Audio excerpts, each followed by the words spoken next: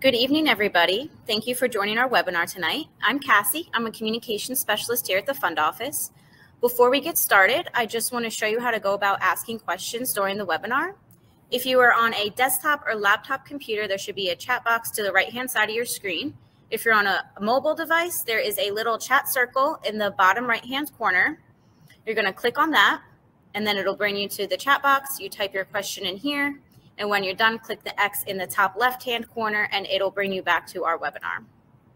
All questions will be answered at the end of the webinar during our question and answer period, but you can type them into the chat box at any point during the presentation, and we'll answer them at the end. If we don't get to your question tonight, it may have contained some personal information, and somebody from the Fund Office will contact you. This whole webinar is being recorded and will be uploaded to our YouTube channel tomorrow for future viewing. With me tonight, we have an introduction from Bill Sproul, the Executive Secretary-Treasurer of the Eastern Atlantic States Regional Council of Carpenters, and an intro from Pete Tanya, the Executive Fund Director. And then we'll bring on Eric Scheckler, the Pension Fund Manager, and he will go over the new Eastern Atlantic States Carpenters Pension Plan that will be in effect on January 1st of 2023. And then during the question and answer, we'll bring everybody back on, including Mandy, the Fund's Actuary, to answer all of your questions. With that being said, I'm going to turn it over to Bill to get started. Thank you. Good evening. My name is Bill Sproul.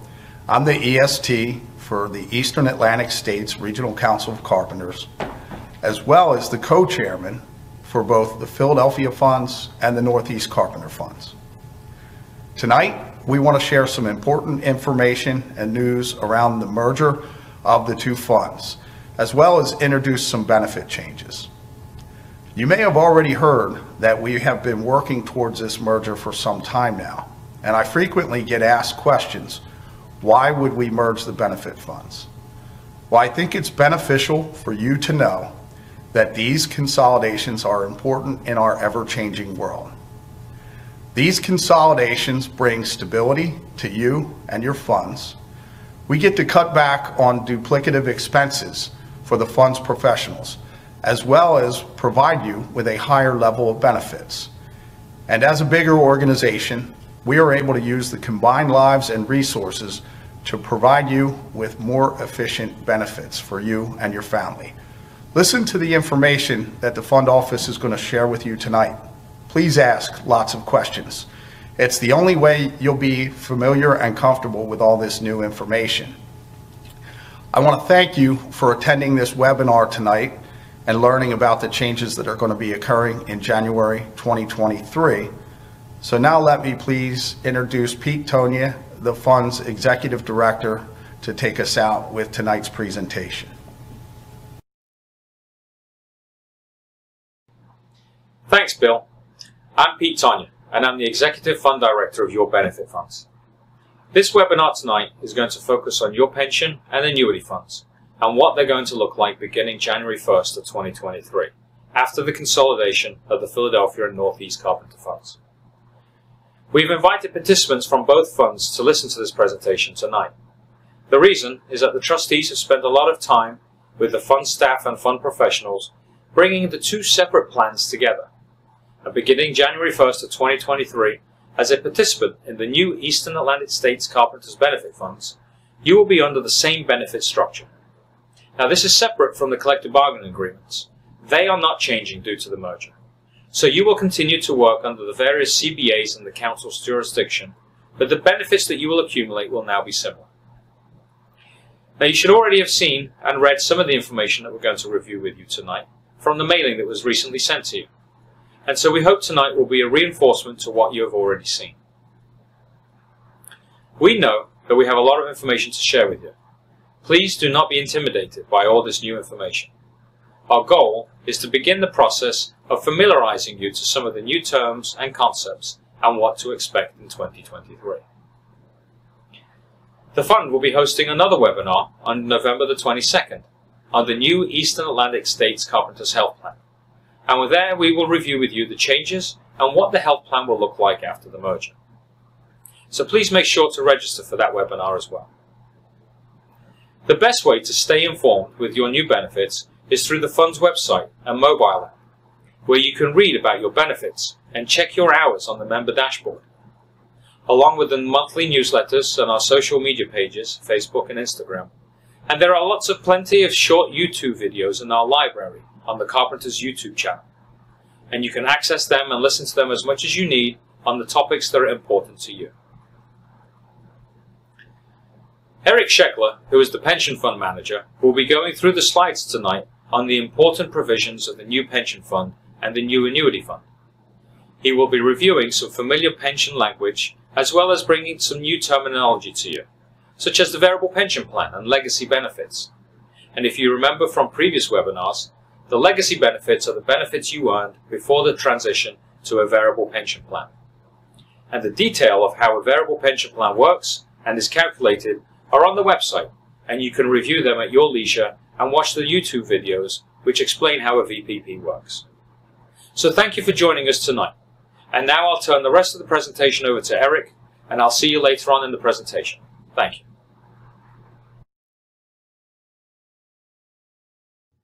Thanks, Pete. Tonight we will be speaking about the Eastern Atlantic States Carpenters Pension Fund, the members' pension plan effective January 1st, 2023. Tonight's areas of discussion will be pension plan type and year, the variable pension and accrual calculation, vesting and credited service, pension plan eligibility, retirement age, and joint and survivor options. The new plan is a multi-employer defined benefit variable pension plan. The plan year will run January 1st through December 31st. As a review for our Northeast Carpenters participants and for our Philadelphia participants, a variable pension plan is a plan where annual accruals, both while working and in retirement, are subject to change according to the performance of the plan's assets. At retirement, your pension could be made up of two parts: a legacy pension plan for pre-merger accruals and a variable pension plan for post-merger accruals. And now the pension accrual calculation. For New Jersey participants, it will look familiar. For Philadelphia participants, it will be 1% times the annual pension contributions. For example, if your contributions for the plan year 2023 total $20,000, your accrual would be $200 per month. And now some key points of the variable pension plan. As just discussed, the accrual rate is 1% times the benefit-bearing contributions. These contributions are adjusted each year based on investment returns, subject to a one-year lag. The hurdle rate, or break-even point, is the investment rate set by the actuaries and trustees that the fund must reach to pay expenses. Any increase greater than 5% will result in a positive adjustment to your accrual with a limit or ceiling rate of 10.25%. Investment returns greater than 10.25% will go into a stabilization reserve. Any returns less than 5% will result in a decrease in your monthly accrual. The stabilization reserve account is a notional account that may be used to protect against the benefit decreases in years where the return is less than 5%. However, this is subject to trustee discretion. And now let's discuss how to become vested and earn credited service. New Jersey participants and new participants in the EAS pension fund must attain 5 years of credited service to be vested in the plan. Any participant currently vested will remain vested, and any credited service will be combined. For example, if you began your career in New Jersey and have 15 years of credited service, and you currently have 15 years of service in the Philadelphia plan, you will now have combined 30 years of service in the EAS plan. Any Philadelphia non-vested participants with 1 hour pre-merger will be grandfathered under the old 3-year vesting service rule. Now we will discuss earning credited service and remaining active in the plan. If you are currently active in the plan at merger, you will remain active in the new plan. For those new to the plan or regaining eligibility, you must work 800 hours in the plan year to become active. Once active, you can earn partial credit in future plan years. Less than 200 hours will earn no credit. 200 to 399 hours will get you a quarter year credit. 400 to 599 hours will get you half a year credit. 600 to 799 hours will get you a 3/4 year credit. And 800 or more hours will earn you the maximum 1 year of credit. Please note, ongoing 200 hours per year must be earned to remain active in the pension plan. Now, any participant that works less than 200 hours in a plan year will result in a break of service. To regain eligibility, the participant must work at least 800 hours to cure the break. Any non-vested participants that have a combination of 5 consecutive breaks will forfeit the pre-break accruals. And now, what's on everyone's mind? When can I retire? The minimum normal retirement eligibility is 65 years old and 5 years of credited service. Early retirement eligibility is 55 years old and 10 years of credited service. However, if you have less than 30 years of service, there will be an actuarial age reduction to your accrual. Current Philadelphia participants with at least 1 hour pre-merger are grandfathered in the early retirement rule of 85. For example, if a participant is 52 years old and has 33 years of service, they would be eligible for the early retirement. Once retired, the following forms of payment are available. For both married and unmarried participants, there are default options that are automatically selected should a selection not be made, or in the case of a married participant, where a spouse will not sign the applications. For unmarried participants, the 60 payment guaranteed straight life is the default option, with an optional 120-month guaranteed straight life payment. These options provide payment to a beneficiary if you pass away prior to receiving the full 60 or 120 payments.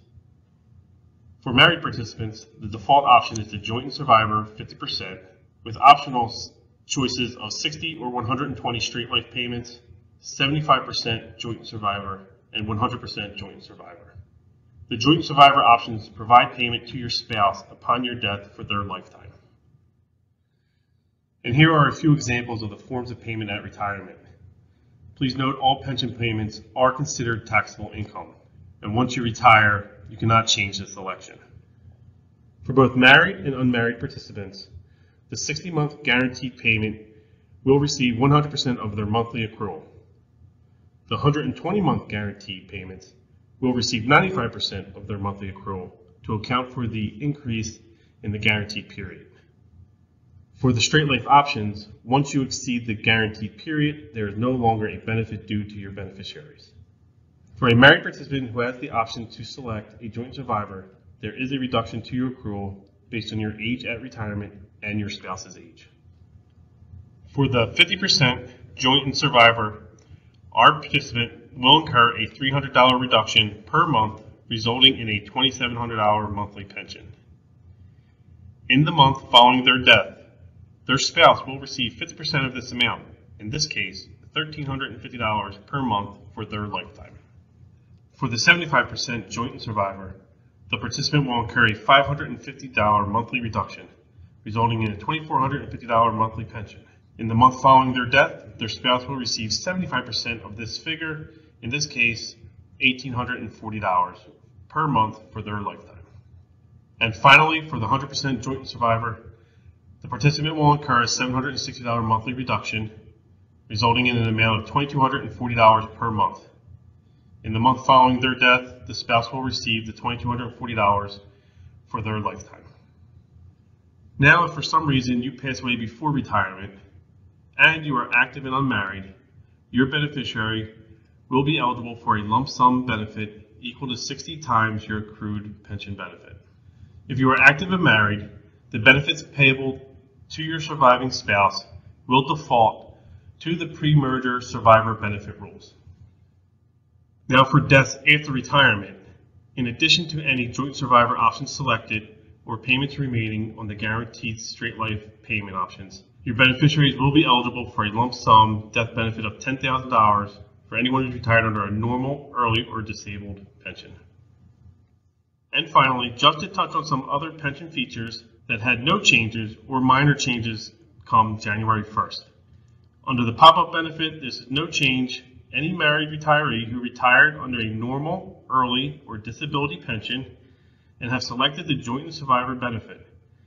If their spouse predeceases the participant, the pension will pop up to the unreduced pension amount as if the participant selected the guaranteed 60 payment option. For pension annual statements, you can still request 1 copy per year. And finally, disability retirement. These rules will replace the pre-merger rules with disabilities with an onset date after January 1st, 2023. You will need a Social Security Disability Award. You will need 10 plus years of credited service in the plan. You will cease to be an active participant because of the disability. You were active on the onset date and during a period of 10 or more consecutive years of service. And those with less than 20 years of service, you will be subject to a 3% age reduction per year with a cap at 21%. And now that concludes our pension portion of the webinar. If you would like more information on the topic, please type your question into the Q&A box or send us your UBC and contact number to have someone from the fund office reach out to you privately. We will now continue with the Eastern Atlantic States Annuity Fund webinar. And now we will start discussing the Eastern Atlantic States Carpenters Annuity Fund, the member annuity plan effective January 1st, 2023.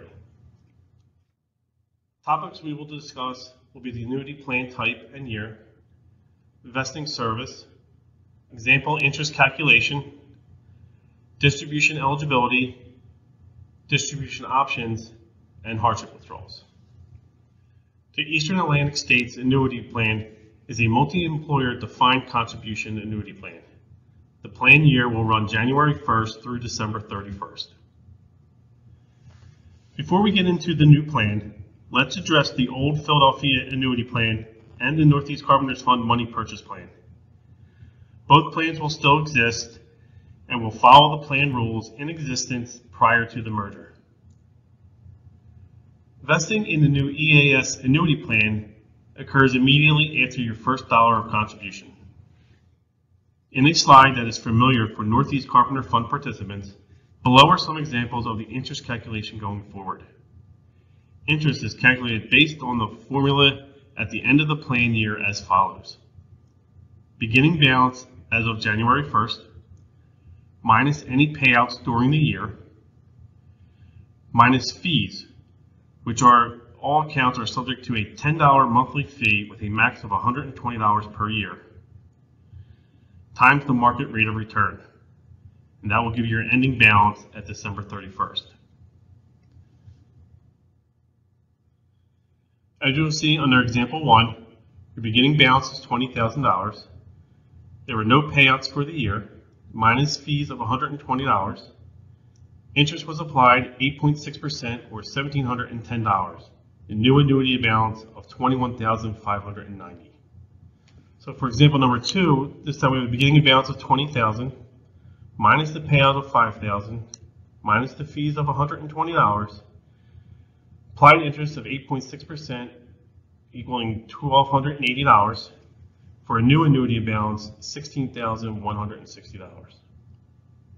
And finally, for our last example, $20,000 beginning balance, $0 in payouts, $120 in fees. This time we're showing a negative 2% interest rate. In this plan, you can have a negative return, and in this case, it resulted in a $398 decrease in the balance for a new annuity balance of $19,482. Please note that anyone that's a participant in the Carpenters Benefit Fund Savings Plan, those balances will be merged into the new EAS Annuity Fund to be reflected as the beginning balance as of January 1st, 2023. Under the plan, below are the eligible distribution rules and options available. For eligibility for a distribution, you must either reach retirement or death, have a total and permanent disability with an award from the Social Security Administration, have a separation of service of greater than 12 months, reach age 59 and a half and be eligible for an in-service withdrawal once per year, hardship withdrawals, which will occur once per year, or a quadro, a qualified domestic relations order in regards to a divorce. And here are your distribution options based on your eligibility. Either a lump sum, a partial lump sum rollover with a minimum of $1,000, equal monthly installments, or if upon retirement, you can keep the balance in the fund. And now we'll dive deeper into your distribution options. For a full lump sum, you are subject to 10% federal withholding tax. If you're a retiree age 55 to 59 and a half, or taking withdrawal for the in-service distribution over age 59 and a half, you are not subject to the 10% penalty. However, if you are taking a separation of service and you are under age 59 and a half, you will be subject to a 10% penalty, either withheld at time of distribution or subject to at the end of the year when you file your taxes. For a direct rollover, the money must be transferred to another qualified retirement account per IRS definition. Example, traditional IRA. We require a letter of acceptance from the rollover institution, and this will be a tax-exempt distribution. For monthly payments, you could be subject to 20% default withholding.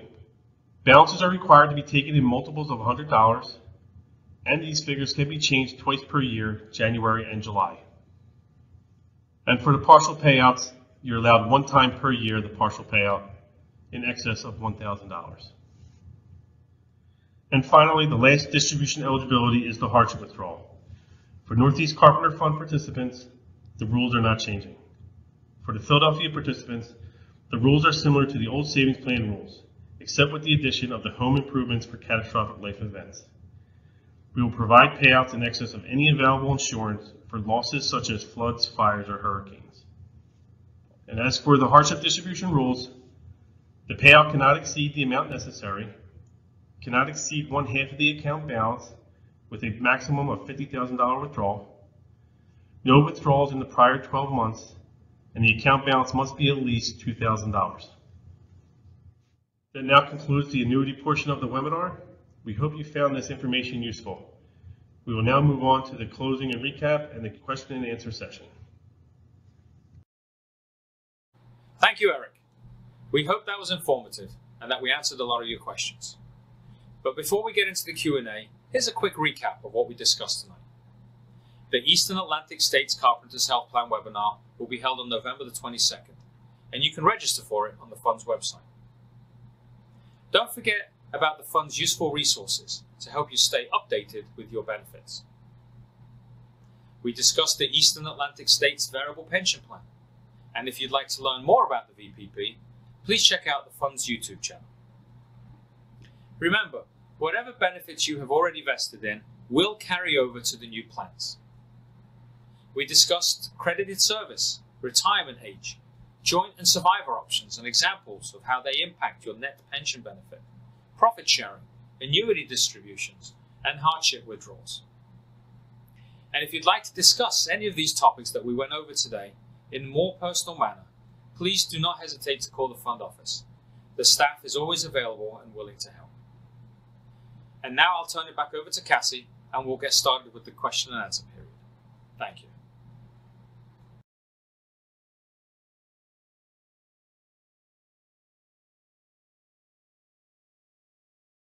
Okay, I hope that was informative for everybody. Just a reminder that this is being recorded and will be uploaded to our YouTube channel, and you'll get that link in an email tomorrow. With that being said, I will bring on our panel and we'll start answering your questions. Thank you, Cassie. So on the panel here with me tonight, we have Mandy Notaris-Stefano. She's the Fund's actuary and will serve as tonight's pension expert. Hello. We also have Bill Sproul. As you know, Bill Sproul is the co-chair of both the current Northeast and Philadelphia funds, and will be the co-chairman for the Eastern Atlantic Carpenters Benefit Funds as well. And also, he's the EST of the Eastern Atlantic States Carpenters Regional Council. Good evening, everyone. And to my left, we have Eric Scheckler, who you just heard. He is the pension manager, and he'll be serving with us this evening, answering your questions. Thank you. Okay, first question. Are there any changes for retired members? So I'll take that quick question. So as Eric stated in the presentation, anyone who is on a pension benefit today will not be impacted by any of the changes that we talked about today or by the merger. You'll still get the pensions that you retired with. Will the profit sharing and annuity be combined with investment strategy for the pension? I could take that one, Pete. Actually, the investment strategies for the annuity and profit sharing do vary slightly from the pension investment strategies. With the pension, we've been trying to achieve what's called a 7.5% assumption rate, which is pretty aggressive, and it's something that we have to try to maintain, otherwise our funding status goes lower. The annuity is invested a little more conservative. It's more of what you would call a 75-25 plan, and it's a little more stable, and it's not subject to as big of downturns in market downturns as the pension could be. Anything to add? Yeah, pretty much hit it. Thank you. Is there a maximum decrease in pension accrual rate? I can take this. So I think the question's about the variable annuity plan. So the variable annuity, so any accruals after 1/1/2023 for Philadelphia or 1/1/2022 for New Jersey, they will change with market performance, and there is no floor, so they can go down as the markets go down. But just remember that it would only be on those accruals after 2022 or 2023. So there would be no adjustment to your accruals before that date. And the amounts that they will go down in the event we have a bad investment year will also be up to the Board of Trustees, and that gets determined, I believe, third quarter of the following year, maybe? Correct. That's when we will know the final return. Yes. Final returns for the previous year. Mm-hmm. Okay. Can New Jersey carpenters who have 33 years service now retire at 52 years old? So that provision is only in the current Philadelphia plan. The New Jersey participants would not have the ability to retire at the age of 52 with 33 years of service because it's not in their plan today. Okay. Can you please explain the credited service again? Sure, I'll take this one. So for credit service, to be initially active in the plan, you need at least 800 hours during the plan year. Once you're active in the plan, in following plan years, you need to maintain at least 200 years to earn partial credits towards the plan, or service credit. And when Eric said 200 years, what he meant was 200 hours. It's a lifetime, buddy. Yeah. Okay, thank you, Eric. What if I have hours in both New Jersey and Philadelphia? Will they be combined?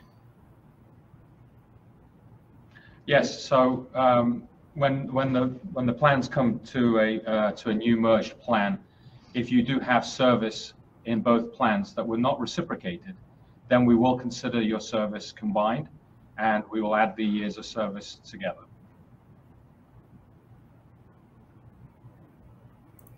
Okay. If you do not work 200 hours in 1 year, but are vested and have enough time in to file for your pension, do you lose your pension? No.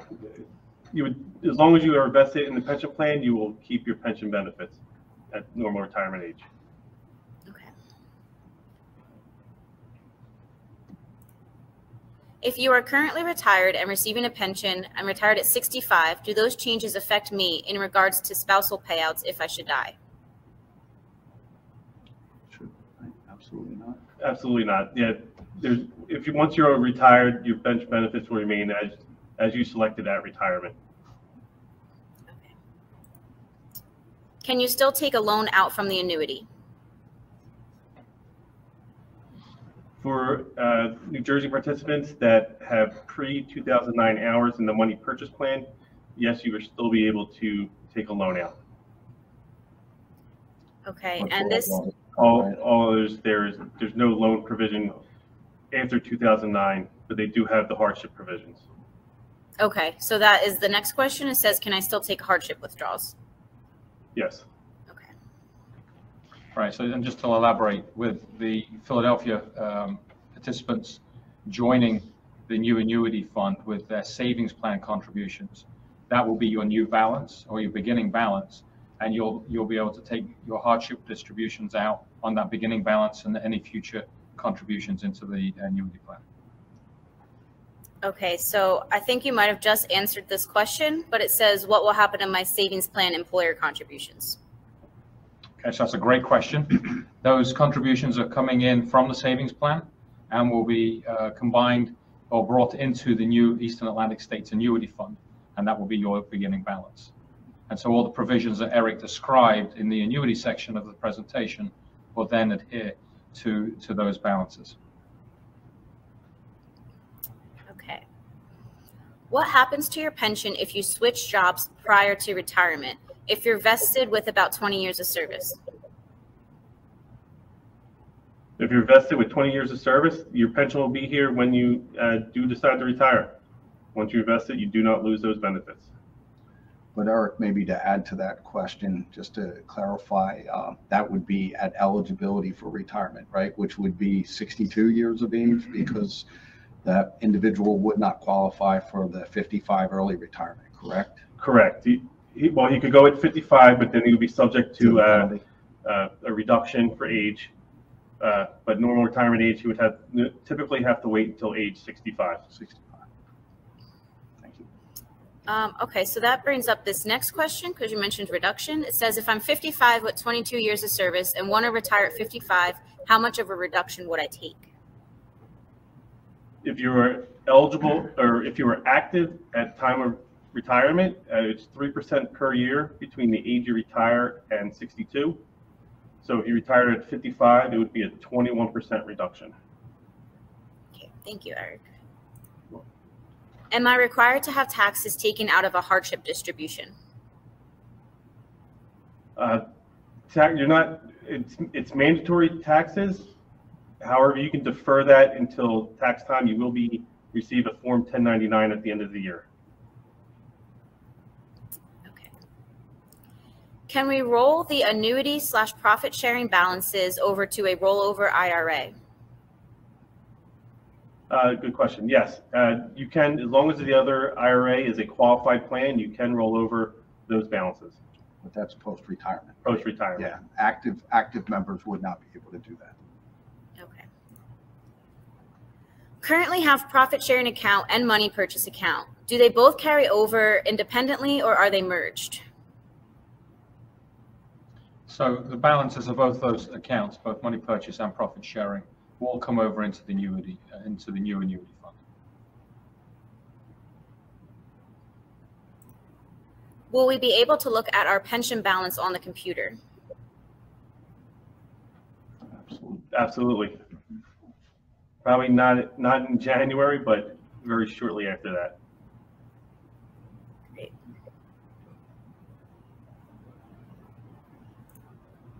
If you leave the annuity fund upon death of retiree and spouse, does balance go to an estate? So if you leave the annuity fund upon death of retiree and spouse, does the balance go to an estate? Yes, if there's no beneficiary listed on record, it would just, the payment would go to the estate for administration.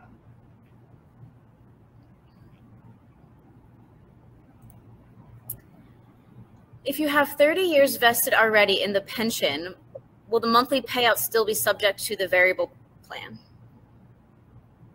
Yes, so I can take that. So it's the accruals up to the date of change. So for Philadelphia, any accruals up through December 31st, 2022, they would be stable during retirement and would not change.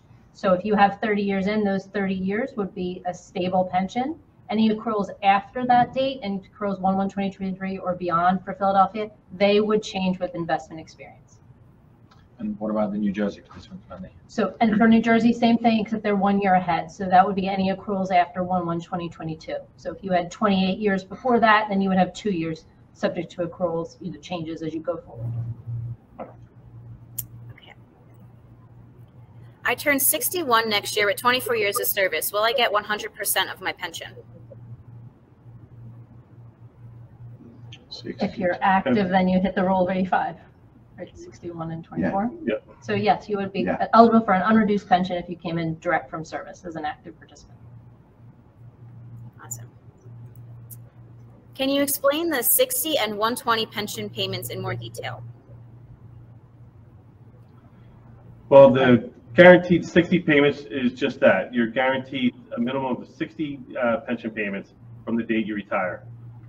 If you were to unfortunately pass away say midway through at 25, those 35 payments will go to your beneficiary or spouse if you're married. The same as with the guaranteed 120, except it's spread out over the longer period. So if you don't live to receive the 120 payments, your beneficiary on record would receive the remaining payments. And I would just add to that too, Eric, that the 120 option, you receive a little bit less in your monthly pension than if you elect the 60 payment option, because of that, the value of that insurance that's going to be paid for that additional 60 months. So that becomes a choice for you at retirement, if you would like the guarantee, whether to choose the 60 payment or the 120. As well as a survivor provision as well, that, retirees have to make that decision as well, whether or not, if they were to pass away and they want their spouse to receive 50 or 75 or 100% of the value of their monthly pension, correct? Yep, correct. Yep. Okay, that's brings in our next question, and he asks, can we still choose not to have any spouse survivor benefits upon retirement? Yes, but I think your spouse might be a little upset. So if you are married, you do need a spousal consent to opt out of joint and survivor benefits. Okay, this says, will my retirement payment change? For accruals prior to the merger date, no. Any accruals that are earned under the variable pension plan, they will be subject to change. And if I may add to what Eric just mentioned, hypothetically, let's say we have a bad year and the trustees have to decide to lower the accrual by 6, 8, or 10% from what it was going to be. We do have the ability as trustees, once we build up, I'm sure everybody heard about what's called the stabilization reserve.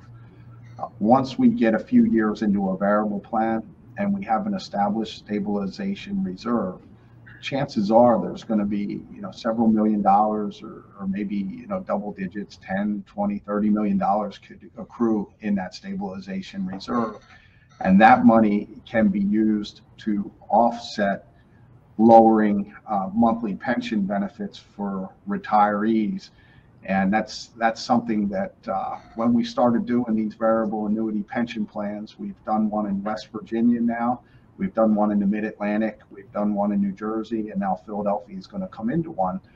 The intent of the trustees on all the boards that I chair is that we get to a point where we can utilize that stabilization reserve to make decisions to protect the retirees and offset any fluctuations.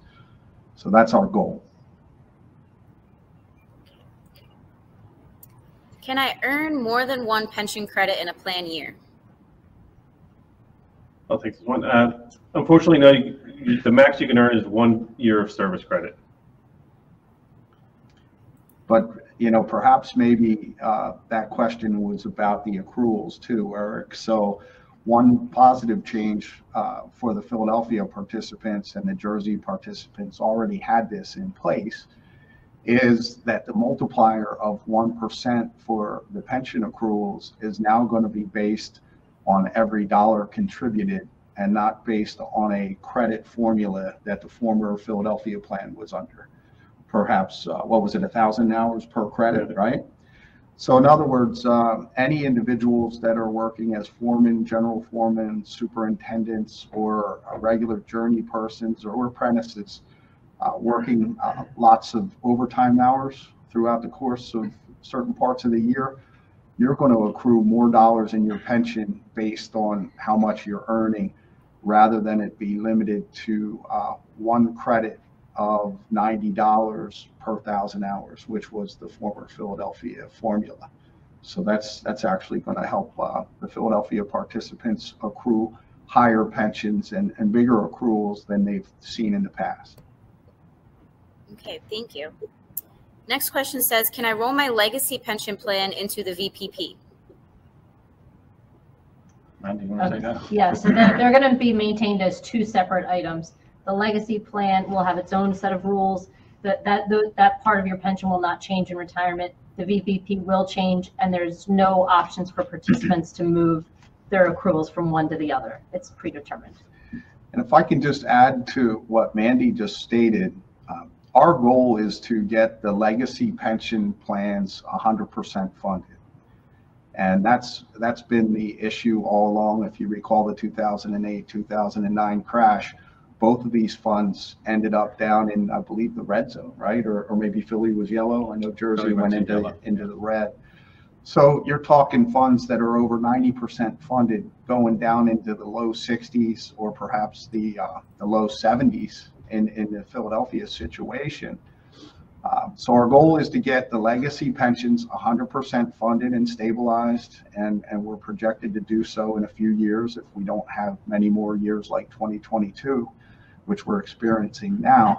But the beauty of the variable annuity pension plan is that moving forward, all the new years will not have any unfunded liability unless we have some kind of catastrophic economic event, which nobody even wants to think about. But that would be the only way I could see a variable plan being affected as far as having unfunded liability.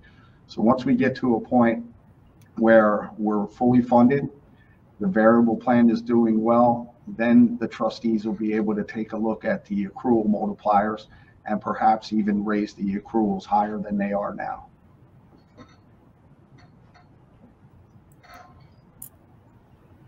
Are percentages for the different kinds of payment choices going to remain the same? I can take that. So for retirement, it's really good to contact the fund office to find out about your specific circumstances, because the reductions are based on your age and the age of your spouse when you come in to retire. So it will be different if you come in at age 60 versus age 55 and you have a spouse that's 5 years older or 5 years younger. Every person will get their own set of factors. And to just add to that, to clarify, the examples that Eric went through on the presentation were examples. So what he was really just trying to show you there was that if you choose one of the different options, that there's a reduction, and in some cases a larger reduction, because you're actually providing a little higher level of insurance for your surviving spouse. Okay. This question I can't bring up on the screen for some reason, but it says, I have heard that if I wait until 65 to retire, my spouse will receive survivor benefits without a reduction in monthly payout equal to the 60 payment plan. Correct. As long as you were active after age 62 in the plan and you wait until retire until age 65, the default option is, if you're married, is the 100% joint survivor unreduced. So you would receive what would be the 100% accrual for both you and your surviving spouse. For lifetime. For lifetime. Okay. Next question says, if I had one year with 0 hours and then the next year I have 750 hours, can I purchase the 50 hours out of my pocket to get to the 800 hours? No. Unfortunately, no. You can't buy your own hours to get to the 800. Okay. This question says, would the spouse be subject to the VPP strategy? Yes. If the accruals were earned under the variable pension plan, the spouse's surviving benefit would also be subject to the variable increase on a yearly basis. Okay. Are we limited on how long we can receive pension payments once we retire, or do we get our pension till death?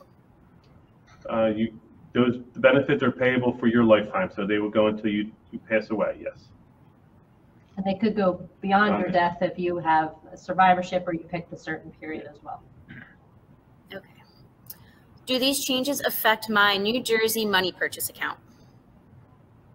No, they have no effect on the money purchase account. If you have the accruals prior to 2009 and you have a balance in the money purchase plan, those rules still stay frozen as a legacy plan. Okay. This says pension payments stop after the 60 or the 120 payments? They only would stop if that's the form of payment that you elect and you die before the period expired. So if you elect the 60 payment certain, but you live for 20 years or 25 years, it will continue for your life. It continues for your lifetime or 60 payments, whichever is more. Next question says, can I roll my legacy account balance into the new EAS annuity fund? No. So for the Philadelphia plan, the legacy annuity is part of the pension plan. And unfortunately, that cannot get rolled over into the new annuity fund. Your savings plan balance is what's going to be transferred into it. But your annuity, that's part of your pension, and you get a separate statement for that every year, that will remain managed as it has been. No new contributions will be going into that plan. Your new annuity contributions, along with the saving contributions, they will be combined and they will go into the new annuity, the new Eastern Atlantic Annuity Fund. And Pete, the interest on those accounts is going to stay the same with the formula that you use with the 30-year Treasury, correct? Correct, yeah. So your legacy annuity fund will continue to earn interest at the 30-year Treasury rate. Can I receive more than 1 year vested service if I work over 800 hours in 1 year?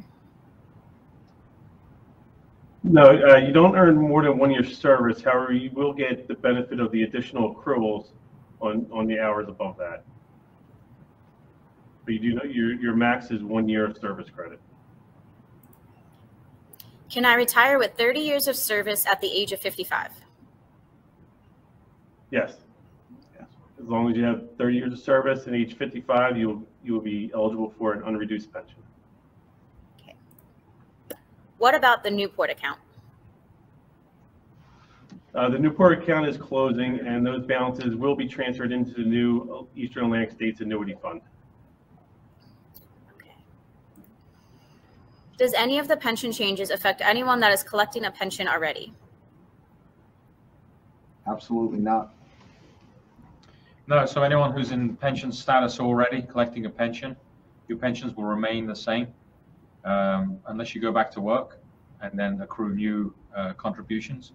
But anyone who's retired already will continue to get their pension as it is today.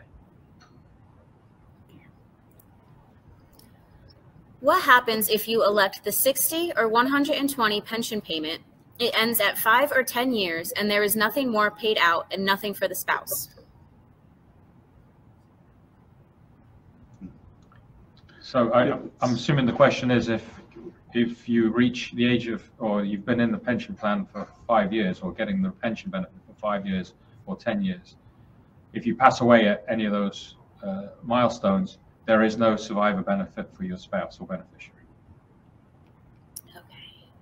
However, I just wanted to add one thing. However, if you did retire under a normal early or disability pension, you would be eligible for the $10,000 lump sum benefit. Okay, well, it looks like that is all the questions we have tonight.